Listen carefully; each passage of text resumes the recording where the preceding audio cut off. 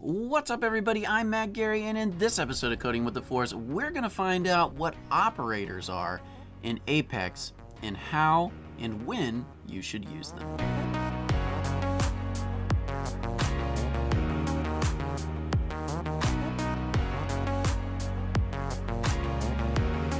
Alright, everybody, welcome back to this Apex Masterclass tutorial series. Today we are going to go over what operators are in Apex and how and when you should use them. But before we get into that, make sure if you actually enjoy this video to like it, because when you do, it helps this video get out to more people just like yourself that want to learn this stuff for free. So if you enjoy it, like it, and that way everybody out there can benefit too. That's it. Let's get back to the video. So first things first, what are operators? Basically, they're ways to either assign a value to variables, add values to variables, shift bits in variables, make equivalencies or between variables, evaluate them, all these different types of things. So if you look at them, you can see here a list of all the what are referred to as expression operators in Salesforce, and you can see a handful of them right off the bat are doing what I was kind of describing. So you've got your equals operator, x equals y, and it's referred to as the assignment operator, and it assigns the value of y to the value of x. So x becomes y, essentially, with this operator. And if you come down here, you've got this plus equals operator, and it's called the addition assignment operator, and essentially you've got x plus equals y, which means that it adds the value of y to the original value of x. Now, I'm not going to go through every single one of these operators because, quite frankly, most of them you're not even going to use, or you're not going to often use, but I will go through a handful of the more important ones and explain them to you in Apex. We'll do that together. So let's go check it out. If you want to see all of these expression operators, I will put it in the notes, and you can go through each and every one so you can be familiar with them all. What I will say is, if you're looking at these, a handful of them you're almost never going to use. There are some extreme circumstances where maybe you're going to use them, but I'll say I've never needed to, like bitwise operators, or the or assignment and assignment operator. You can use these, but I don't often, right? And there's a couple others, like exact equality operator in Apex. You will rarely use this. Occasionally you need to, but very rarely. Yeah. So I'm going to go over some of the more important ones, some of the ones that you're going to see most common, and we'll figure it out together, right? So let's open up our IDE, whatever your IDE of choice is. Earlier in the series, I showed you how to set each and every, the two major ones up. I'm going to be using IntelliJ Illuminated Cloud 2, but feel free to use whatever IDE you'd prefer. And I am going to go on ahead and create a new Apex class, and we'll call it Operators Example. Cool. So here we go. First thing that we're going to do is create a method. Again, we've done this together earlier in this series, so if you don't know what a method is, definitely go check it out. And we're just going to create a void, a method called, operator examples, keeping it nice and simple. And we are going to do a handful of operators together just so we can see how they work, right? So the first thing I'm going to do is create an integer called, value 1, and we'll give it a value of, 1, and integer value 2, and we'll give it a value of 2. And as you can see, we've already used one operator here, the equality operator. We're saying we want this integer to be equal to a value of 1 and this one to be 2, right? So we're using that equality operator right off the bat. And the next thing that we can do is say a couple different things, right?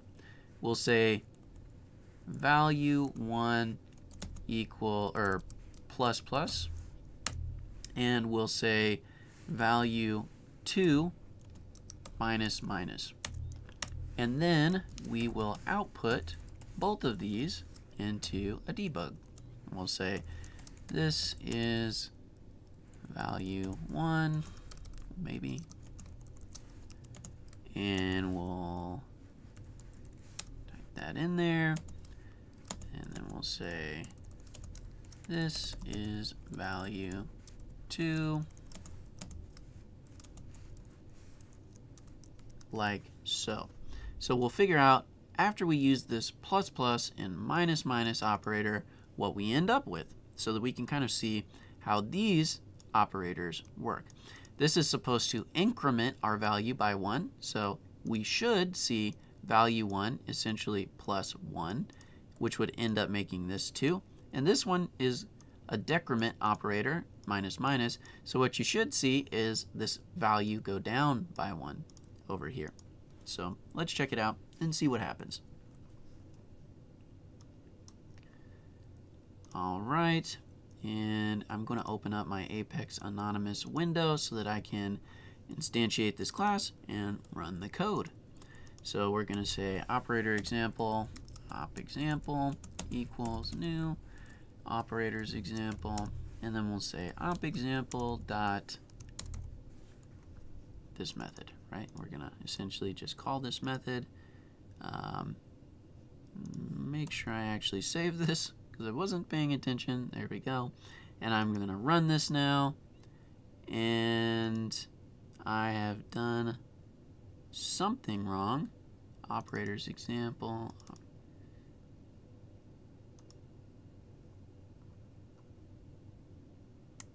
Let's run this one more time. Okay. Well, every once in a while, Salesforce just surprises you. Okay, so you can see that we did indeed do what we anticipated doing. So this dot value 1 ended up being 2, right? Because we use the increment operator to increment its value by 1, that plus plus. And we use the decrement operator on value 2 to get it, down to 1. So we've got a 2 and a 1 now, right? Which is pretty cool. These increment and decrement operators you will use relatively frequently, so it is important to know about their existence and what they do. Another operator or set of operators that you're gonna do or gonna leverage pretty often are less than, equal to, and a handful of other things. So let's go through a couple of important operators here. So we haven't gone over what if statements are yet, but we will pretty soon. I believe they're in the next handful of episodes here. So we'll go over what if statements are soon, but it's important to know what's going to be inside these statements and how they work. So we're basically saying here, if something within these parentheses is true, then execute the code in this block below. And so what we're going to do here is say, if value 1 equals 2 and value 2 is less than or equal to 2, then enter into this block, right?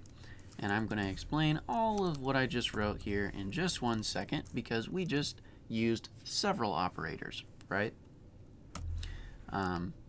We got in the block, if block.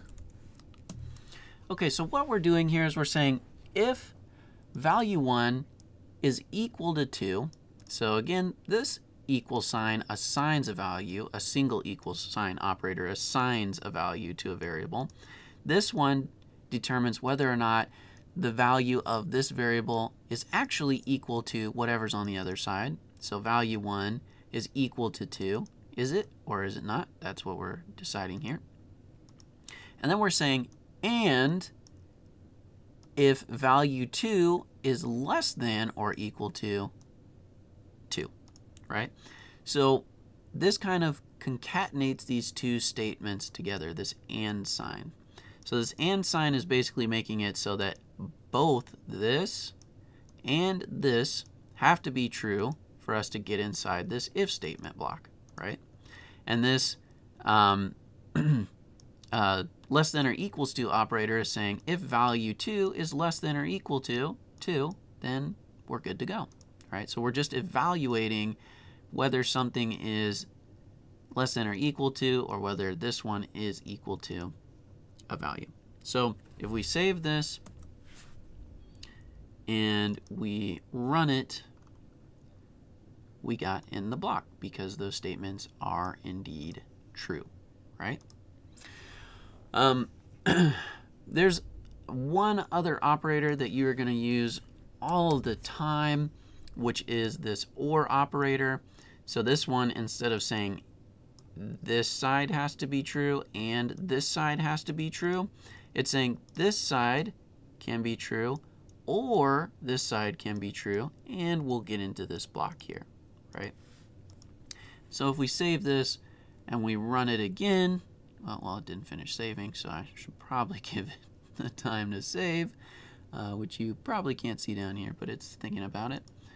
And we run it again, we still got in the block because in this case both statements are true, but let's say we wanted less than or equal to 0, right? We know that value 2 is going to end up being 1. It's not going to be 0. So if it was an AND statement, we wouldn't get in there. But because it's an OR statement, we do get in. And we can just change that to see how that differs. Again, this is if this one or this one is equal, or it ends up being true, then we go into the block. And this one is if this statement here, value equals 2, and this one, value 2 is equal to, or less than or equal to 0.